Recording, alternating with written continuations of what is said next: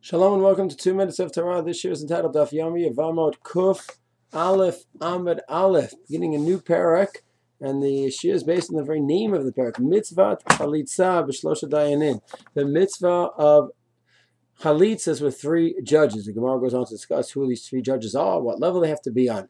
But I'd like to focus on the first word, Mitzvah Chalitzah. What do we mean by mitzvah? Is a mitzvah to perform Chalitzah? What exactly is the nature of it? Take a look at the Rambam. In Hilchot Ishut, he starts off by saying that he talks about likuchin from the Torah, how to have marriage, and he says, once the Torah was given, then you have to have a proper kinyan with Edim. Likuchim elam mitzvah shel Torah. He uses the term that this is a mitzvah say from the Torah. In Hilchot Gairushin, the Rambam starts off, Yesh mitzvah say. It's a mitzvah to say it is part of the Tayag mitzvot. That's what he lists, that you have Gairushin. And and then once she remarries, you cannot take her back.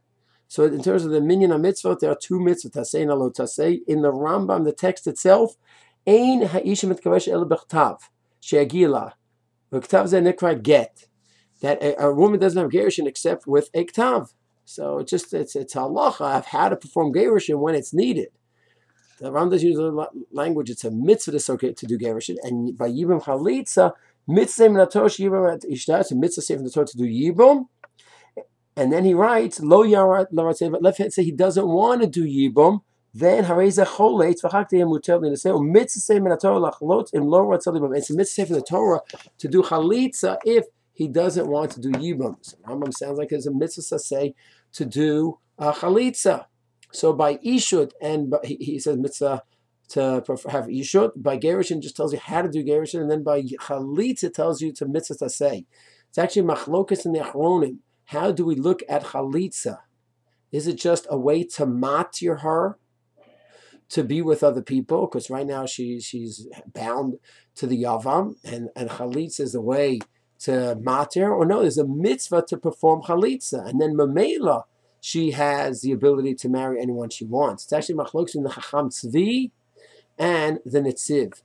The Netziv in Parshas, in Kiteitzei, Shielta Kuf Nun Gimel, in the very beginning, he quotes the Chochom Tzvi, and his language is that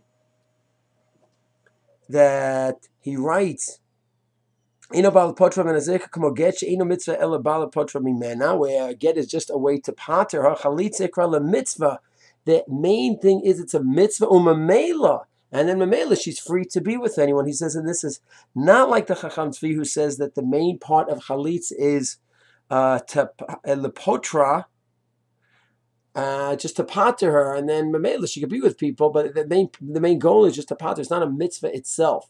And he argues. It turns out to be a very interesting machlokas achronim, what the nature of chalitz is actually a mitzvah, and then the result, of course, is that she's free to marry, or no, according to Chochom Tzvi, it's just a way to free her up. According to Chochom Tzvi, theoretically, she says, I'm never going to get married again. I have no plans to get married. And the man says, I have no plan to do Yibim. So she's sort of in this state where she can't marry anyone. She's not going to marry the Yavam. If she has no plans to remarry, and it's not a tirch in any way for her to be in this state, so fine, just leave it that way, according to Chochom Tzvi, because the only reason you do it is just to free her up. If she doesn't want to be freed up, then that's it. Well, according to the Netziv, no, there's a mitzvah to do chalitza. If you're not going to marry her, then do chalitza. So it's a fascinating machlokas achronim. Shalom.